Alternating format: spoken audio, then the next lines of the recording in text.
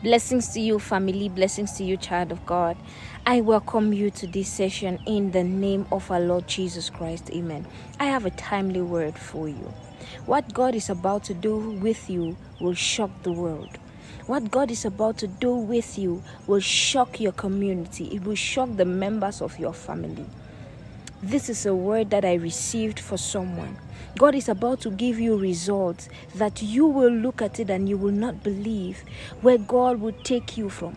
God is taking you out of that pit. God is taking you out of that place of a nobody to a place where people will be shocked.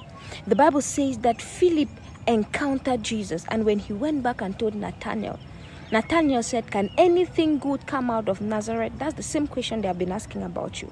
Can anything good come out of you? Can you amount to anything? Can you be anything in this life? I have a word for you.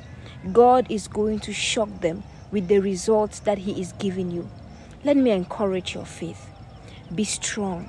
Continue to trust God. The Bible says in Jeremiah chapter 29 verse 11, that the plans that God has for you are plans to prosper you and not plans to harm you, plans to get you to an expected future.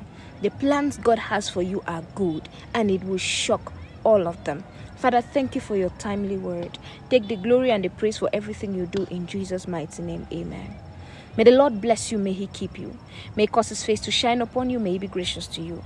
May the Lord look kindly on you and grant you His peace. I love you so much. Shalom.